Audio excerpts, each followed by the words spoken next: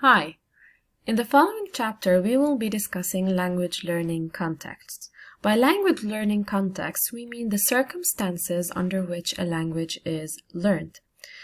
As you know, when a person is learning a new foreign or second language, notice that we are no longer talking about first language acquisition here.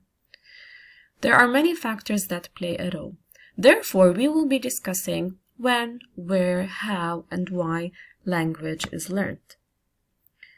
Language learning contexts are divided into two types, naturalistic and instructional.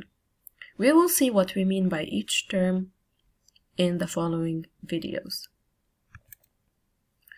Note that from now on we will be using several terms throughout the course. The first term is learner, and by learner we mean any person learning a new language, whether it's a child, a teenager, or an adult. The other term is target language, and here it indicates the second or the foreign language that is being studied, no matter what language it is. Here we are differentiating from the first or native language. Finally, we have the term dominant language, and by dominant language we mean the language that is spoken in the environment, that is the society, where the learner lives. For example, let's say we have an Italian person living in Lebanon learning English. Here, what is the dominant language? It is Arabic. Even though the target language is English and the native language of the learner is Italian, dominant language in the environment, the society, is Arabic. Let's get started. First of all, what do we mean by naturalistic contexts? Pause this video and think a little bit about contexts or circumstances where a language is learned in a natural way. I hope you thought of these two contexts, immigration and study abroad. You all know what we mean by immigration. It is the movement of a person from one country to another, from their homeland to a new country, where they decide to settle and live. Let's begin by thinking about the causes of immigration. What would push a person to move from their home, from their land, to a foreign, new country to settle and live there until the end of their lives or for a long period of time? Normally, as we all know, the main reason could be conflicts, whether personal, social, or political, civil wars, like the cases of what's happening nowadays in the Middle East, poverty, to improve one's economic status, that is to find a job, to find better opportunities, to join their family, maybe their parents, maybe a wife joining her husband, or a husband joining a wife, and finally personal reasons. Now let's think, what challenges do these immigrants face? How are these challenges related to language learning and language development? Based on this, what are the solutions to these problems? Pause this video and try to think about each of these questions before we proceed with our lesson. Of course, immigrants face many challenges in learning the language of native speakers. To begin with, immigrants might have little or no previous knowledge of the target language. Let's think of another example from our environment here in Lebanon. An adult person might have to immigrate at, let's say, the age of 30 something, or 40, or 50, and 60 sometimes. They travel to a country where they can barely speak or understand the language of the country, and here they face several difficulties in order to interact with native speakers. Let's think a little bit about countries that are common destinations for immigrants here in our environment in the Middle East. Other than countries like Canada, United States, Australia, where the dominant language is English, or countries like France, also Canada again, where the dominant language is French. And these two languages, English and French, are taught in Lebanon as second languages. There are countries like Germany, Spain, Italy, Russia, Sweden, Netherlands, or let's say Brazil, Argentina, etc., whose dominant or native language is neither Arabic nor French nor English. And from our experiences, we know that these people face a lot of difficulties in acquiring or learning the language of the host country. Another thing is that they face this kind of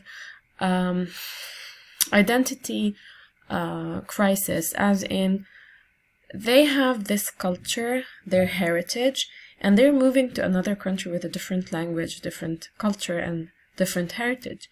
And they try to keep and maintain their own heritage and the language of their parents, grandparents, and ancestors, while learning a new language. And here they have this personal conflict, and for this reason they might face some lack of personal investment.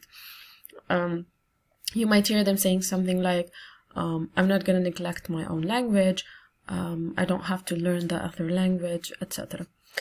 Third, social interaction between immigrants, that is the target language learners, and the native speakers could be hindered, that is affected negatively by feelings of inferiority or inadequacy.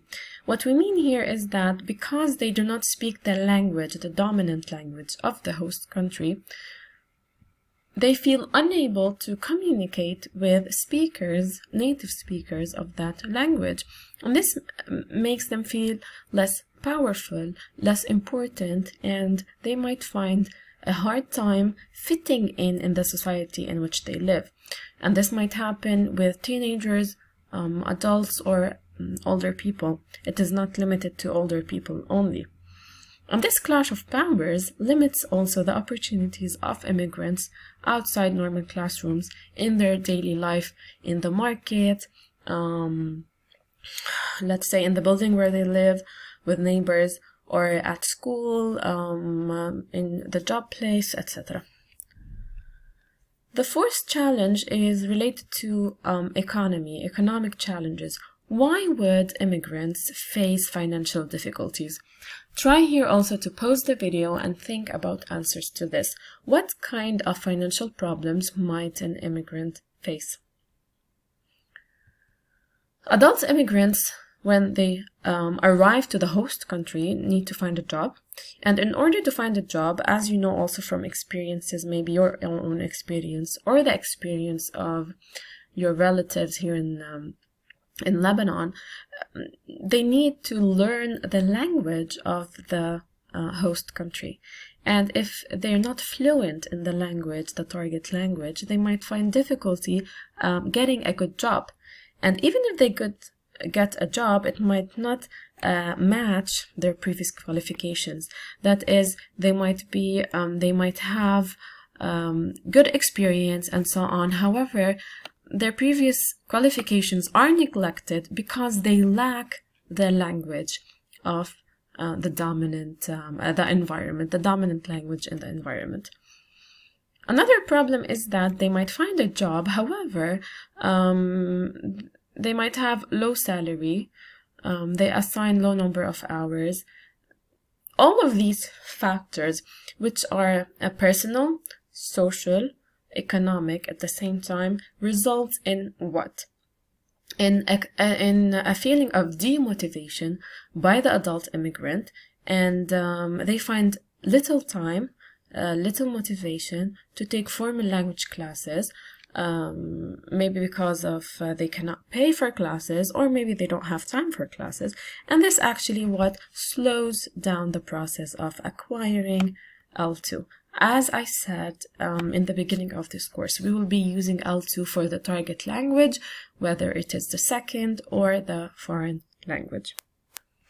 Now that we have understood the factors that affect language acquisition or language learning for immigrants, let's look at some suggested practices for solutions. First, what could happen is some classroom-based social research to help immigrants, that is, research conducted by certain organizations to help immigrants cope with the challenges of language learning. Another thing is that learners must be encouraged to reflect. Whenever they speak to native speakers of the target language, they should reflect on their interaction with these speakers. Hence, they would be able to understand the factors. What is affecting their interaction? Is it something personal, social, economic, or others? Therefore, it is something that requires some personal effort. For extra reading, please refer to your book and read the case of Mila, who is an immigrant. On pages 36-37, you will see the story written in a gray box on these pages. I will be asking you in the live session about what you read, so please be prepared. Now let's move to studying abroad. What do we mean by studying abroad, and who and why does this program happen? Studying abroad programs are programs that happen when a certain student, whether at a school or at a university, decides to learn a certain language and travel to another academic institution where they have the ability to interact with native speakers of their target language in order to improve their language development and language acquisition. It might happen for a month or a full semester, a whole academic year, or a full study period. That is, let's say in cases of a university study, it would be for 3 or 4 years. In the following section, I will be showcasing the experience of a young woman whom I personally know, Alaya. She gave me permission to share her story and her pictures in this section. Alaya is an American girl who lives in Washington, D.C. She decided to learn Arabic in the university. Hence, she traveled in her senior year in high school, that is grade 12, to Amman in Jordan, and there she lived with a Jordanian family and went to a Jordanian school and mixed with Jordanian, that is Arabic speakers of Arabic speaking students. What you should keep in mind about studying abroad is that it is not always a successful experience. Several factors play a role. It might be beneficial and it might be pointless when it comes, of course, to language learning. First of all, it requires a lot of personal investment. How much is the learner ready to interact with native speakers, to take courses in the target language, and to go beyond the comfort zone? That is, are they willing to integrate and embrace the culture of the local environment? The more they go out, the more they embrace the culture, they acquire the language better. And most recent researchers on foreign language acquisition show us that culture is an important component of acquiring a new language. Another factor is the student's preparation for the experience using technology, exchanges, and the social impact of this linguistic choice of speaking to natives. Therefore, if it is a successful case, there are a lot of benefits. Among them are the increased number of words uttered by the learner, few pauses and difficulties in speaking, and in addition to this, they are able to carry short conversations with students and locals, that is native speakers, and finally an increased but limited ability to understand native speakers when they speak to the learner. That is due to the daily interaction. Let's see some pictures from Alaya's experience in studying in Jordan.